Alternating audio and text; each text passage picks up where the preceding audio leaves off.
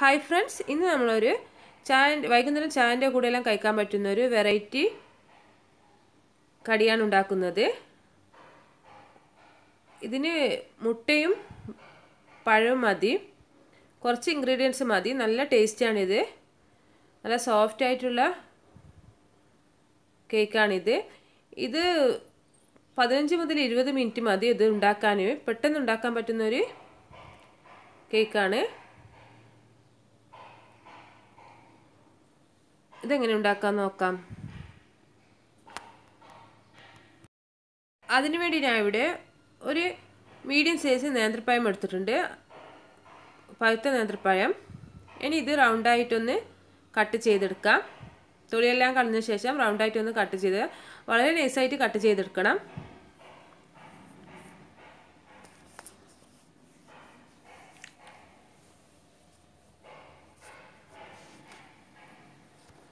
ഇത് മൊത്തമായി ഒന്ന് കട്ട് ചെയ്തെടുക്കുക. മൊത്തമായി കട്ട് ചെയ്തെടുത്തിട്ടുണ്ട്. ഇതൊരു സൈഡിലേക്ക് മാറ്റി വെക്കാം. ഒരു ബൗളിലേക്ക് 2 മുട്ട പൊട്ടിച്ച് വെച്ചിട്ടുണ്ട്. ഇനി ഇതിലേക്ക് 2 ടേബിൾ സ്പൂൺ പഞ്ചസാര ചേർത്ത് കൊടുക്കാം.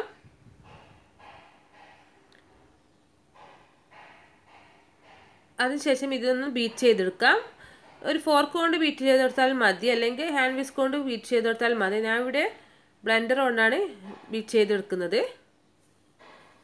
ഒന്ന് പതഞ്ഞ് കിട്ടിയാൽ മതി.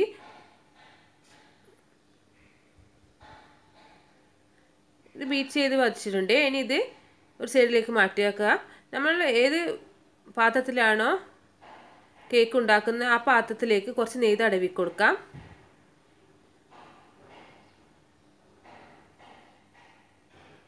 ഇനി ഇതിന് മുകളിലായിട്ട് കുറച്ച് പഞ്ചസാര ഇട്ട് കൊടുക്കാം. എല്ലായിടത്തും ഇട്ട് കൊടുക്കണം.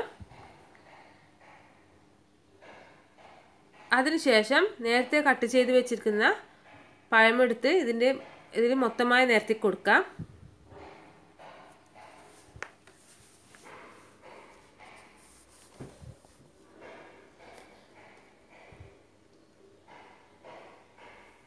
മൊത്തമായി നിരത്തിയിട്ട് ഇത് സൈഡിലേക്ക് മാറ്റി വെക്കാം. നേരത്തെ ബീറ്റ് ചെയ്ത് വെച്ചിരിക്കുന്ന മുട്ട മിക്സിലേക്ക് 3 ടേബിൾ സ്പൂൺ മൈദ ചേർത്ത് കൊടുക്കാം.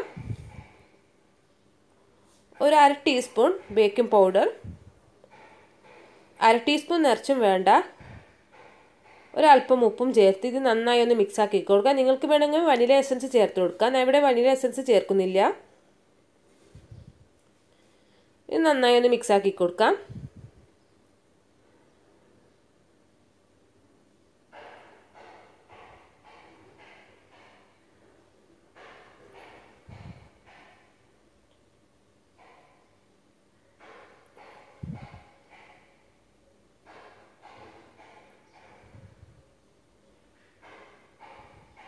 നന്നായി മിക്സ് ആക്കിയിട്ടുണ്ട്. നേരത്തെ എടുത്തു വെച്ചിരിക്കുന്ന പഴത്തിൻ്റെ മുകളിലായിട്ട് ഇത് ഒഴിച്ചു കൊടുക്കാം.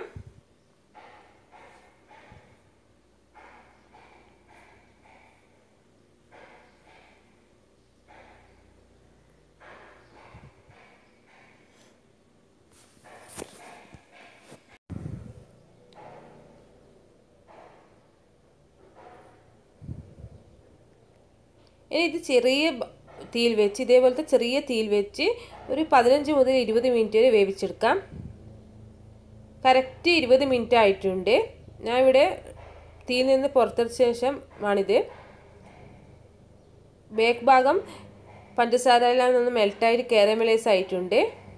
അതിൻ്റെ കളറാണ്, അല്ലാണ്ട് കരിഞ്ഞ കളറല്ല. നല്ല സോഫ്റ്റായ കേക്കാണിത്.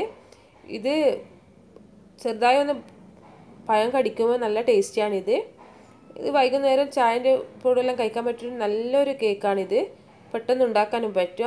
അത്ര ഇൻഗ്രീഡിയൻസ് ഒന്നും വേണ്ട. ഇതെല്ലാവരും ട്രൈ ചെയ്ത് നോക്കണം. ഈ വീഡിയോ ഇഷ്ടമായ ലൈക്ക് ചെയ്യാനും ഷെയർ ചെയ്യാനും കമൻറ്റ് ചെയ്യാനും മറക്കരുത്. മറ്റൊരു റെസിപ്പീസുമായി വരുന്നത്. ബൈ.